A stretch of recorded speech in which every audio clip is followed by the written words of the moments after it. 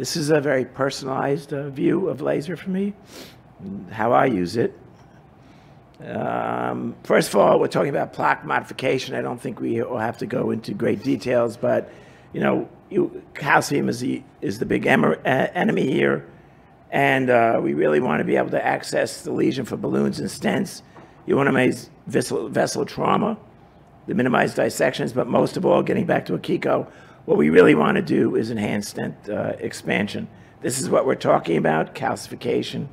That's the enemy, and we know multiple studies showing the association of calcific lesions with increased MACE rates, including hard endpoints of death and myocardial infarction. We also know that calcification is increasing in the lab, and this is from last decade. I can imagine going back to this decade, it's even higher with the aging population.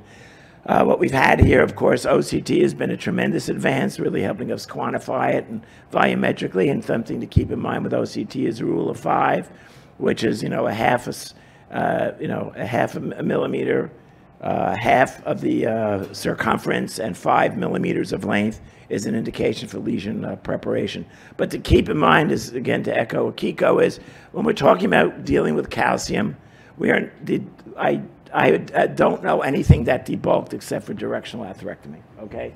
Well, our goal is to thin the calcium or fracture the calcium. With atherectomy, with the rotational atherectomy and orbital, it's thinning it to allow it to be thin enough to fracture. And obviously, shockwave changes the equation a bit. But it's about calcium fracture for stent expansion. Now, where does laser fit into this? Well, this is the important aspects of laser. This is how lasers are built, you know, with optics and a medium and excitation mechanism. There's absorption, depth, mechanism, and losses. And light can be, you know, dispersed, bounced, change in direction, deposited in a tissue. But the key is laser is monochromatic. They travel in phase together in parallel, and it's basically collimated, and it stays focused over a distance. You know, you can shine it on the moon. There are 3 mechanisms of actions. One is photochemical, which is just breaking the bonds. The other is thermal, and the other is actually mechanical, which is actually kinetic energy. I was just talking with Kevin, a sledgehammer. Initially, for the photochemical, the UV light can penetrate 50 microns and actually break molecular bonds. And this is the quickest and shortest effect of the laser. This is happening within 50 microns. Within maybe 100 microns, well, actually a millimeter, you get a thermal energy here, which actually creates heat, and the molecules break apart and cells rupture. And this is the ablative aspect of it. Remember, this is a contact issue going, you know, literally a millimeter ahead of the catheter. And the mechanism of action from the calcification standpoint is actually the expansion and collapse of vapor bubbles, which actually can get up to 60, maybe even, they just saw data today, maybe up to 100 atmospheres. This is the longest effect and has actually the most distant action. When you increase the pulsations, as you can see, say from 25 to 80 hertz, you can actually virtually almost triple the time of ablation when you actually increase errors. And I'm actually a big favor of using the highest energy. A thing to keep in mind is, remember, these catheters are over the wire. You have a dead space from the wire lumen. You have the peripheral dead space. The active ablative space is simply the cone of the fibers, and that's it. It doesn't have any effects outside of that immediate contact part when you're just talking about tissue ablation.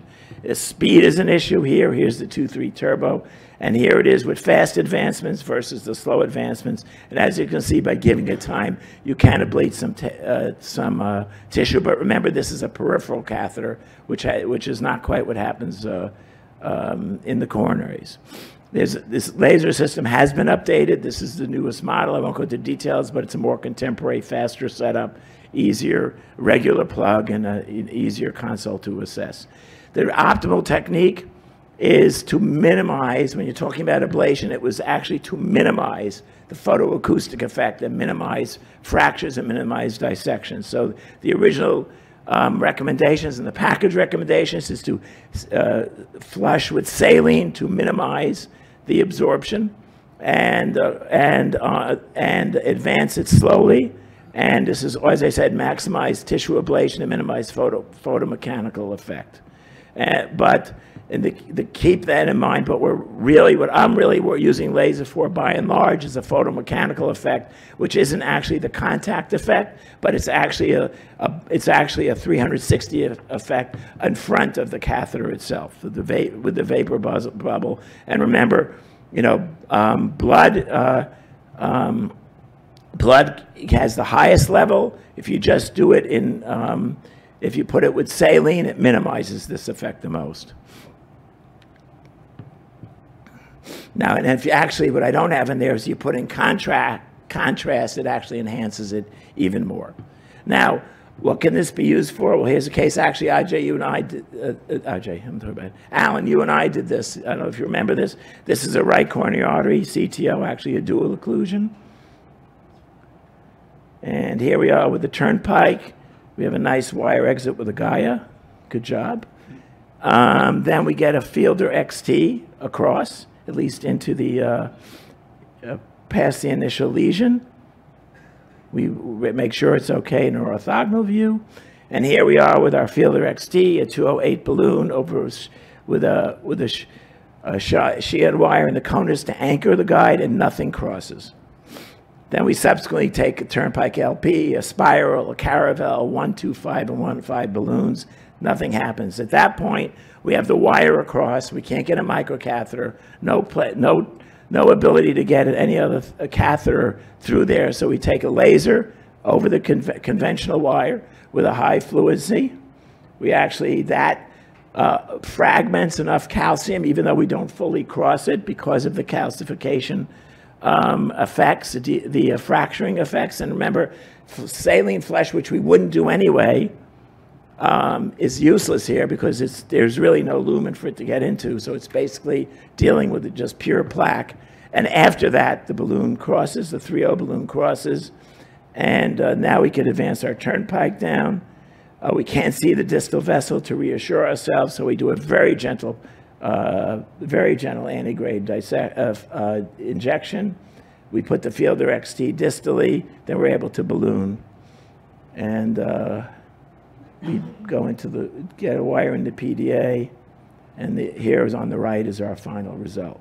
But I think that's the great use for an uncrossable lesion, when you have the wire crossed and you have no ability to get an atherectomy wire across. Stent under expansion, we know that's a huge issue.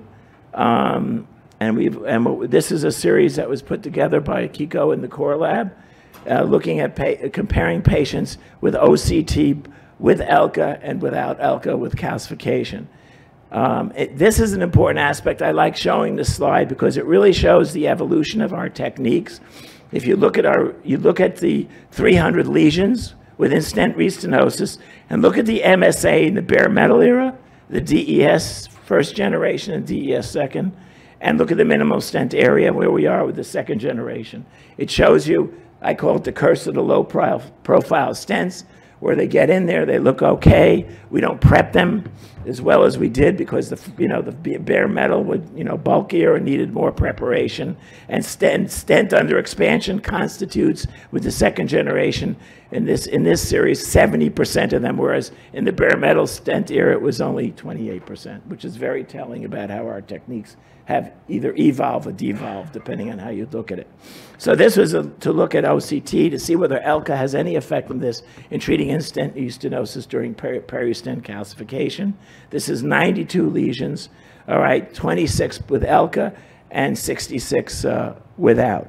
This is just a good example of, here is the OCT before ELCA. You see the calcification encasing this stent, and here we are after ELCA and ballooning, and you can see, massive fractures.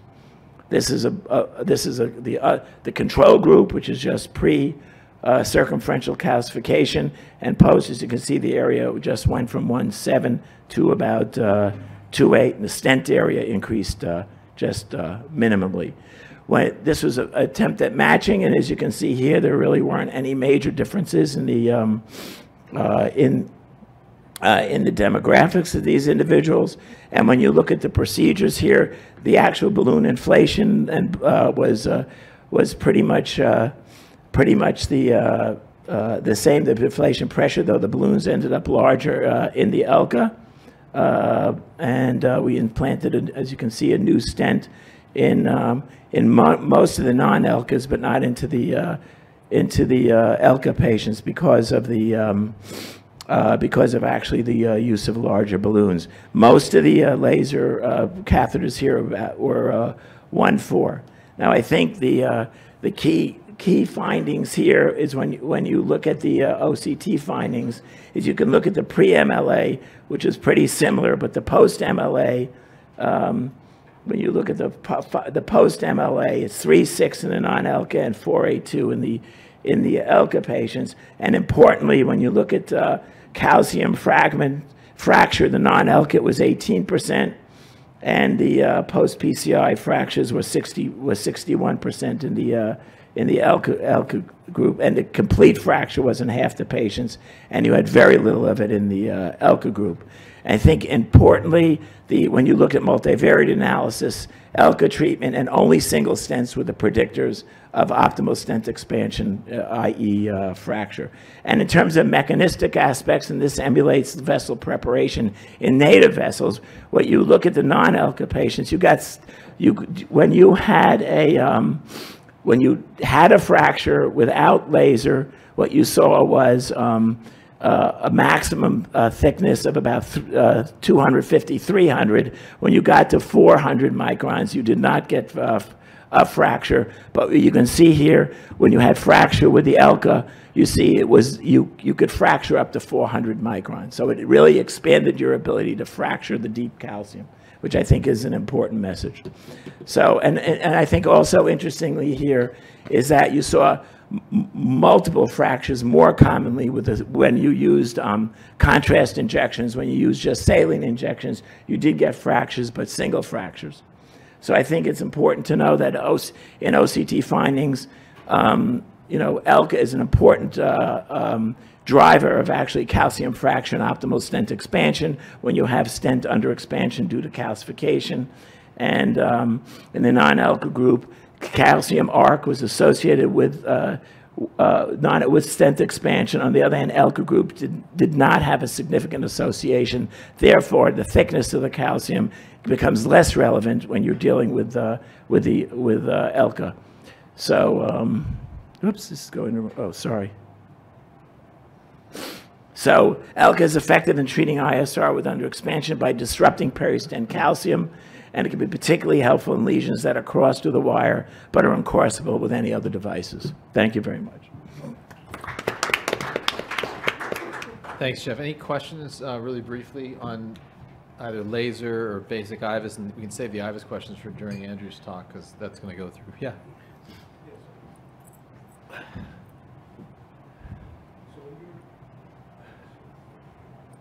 Yeah, I got it. So when you're using laser for instant restenosis for whatever mechanism, yeah, are you even wasting your time at a lower pulse rate, or? Honestly, I don't. And also without contrast, or do you just go with contrast and just treat it aggressively? I generally, if it's an underexpanded stent with defined calcification, I use contrast initially. I figured, I mean, you could theoretically just try it and get the fracture. You do get fractures with the saline as well, but usually we're dealing with very stubborn cases where we've taken balloons already up to 20-odd atmospheres. So I generally go to 80 and give a contrast injection. I agree, because most of the time you're wasting your time and energy. Yeah, I think the key No thing pun though intended. is yeah. We typically, though, will image first, because if it's neointima, then it's less clear cut that the laser is going to have as great an effect. That's really not well known. There are people who do laser for every ISR case they have, but I think for the most part, the best is the best sort of evidence that we have to date is really for the cases of the under expansion where you're trying to expand it further. The cadence we use for these cases is to balloon them, image them, see the calcium, see the under expansion, and laser them. I've also had the sense that ballooning it by making some room. If you're lasering on contrast, which of course is off-label, the main risk is no reflow. So if the lumen's a little larger and the artery's perfusing a bit while you do that, we've seen less no reflow as a complication. No reflow in a series we have was only about 4% in 300 cases, half of which are on contrast. So it happens infrequently, but some of the stuff you can do to minimize is let the artery rest or have flow between runs. But the key thing is a slide that Akiko showed where she had 4 different ISR cases and 4 different mechanisms. If you think about what people do around the world, is everybody just puts in another drug-eluting stent. That's just the therapy, and that's not going to be the right way to treat those things because the mechanisms are all different.